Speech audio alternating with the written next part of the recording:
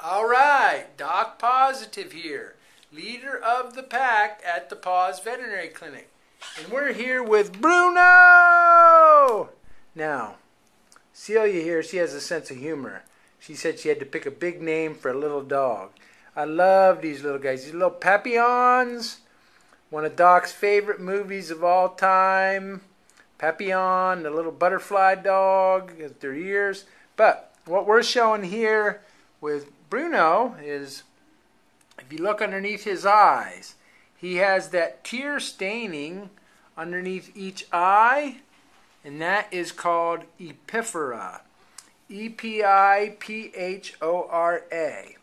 Now, Epiphora is tear staining that's more apparent on dogs that have a white coat because the tears themselves. But that Epiphora in these small dogs like Maltese, Yorkies, teacup poodles, Papillons is because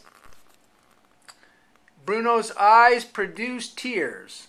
And those tears on each eye, there's usually a duct, and the tears go down through the duct and they drain back into the back of his throat. But in little dogs like this, sometimes the tear ducts, the openings in the corners of their eye are so small that when they produce a lot of tears, the tears stream down over the side of the face. If he were a black dog or a brown dog, you would not see that.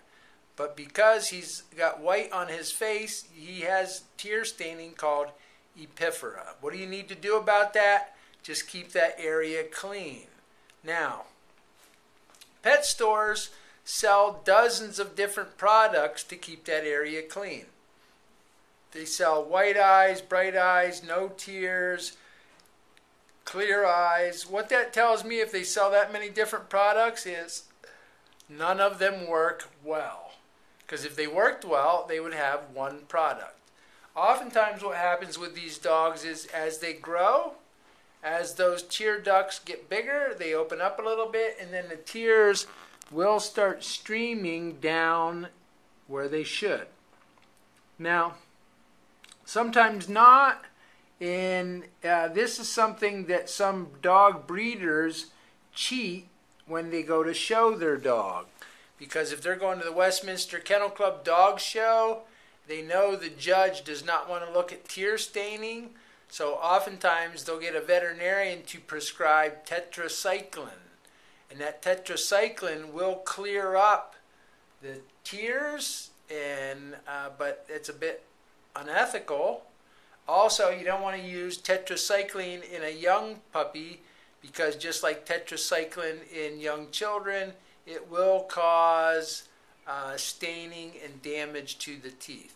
So that's our explanation of Epiphora for Celia here and Bruno, our little Papillon, because that's the way we roll here with Doc Pawsitive, leader of the pack. We believe in educating people on why, not just giving you medicine. Bye now.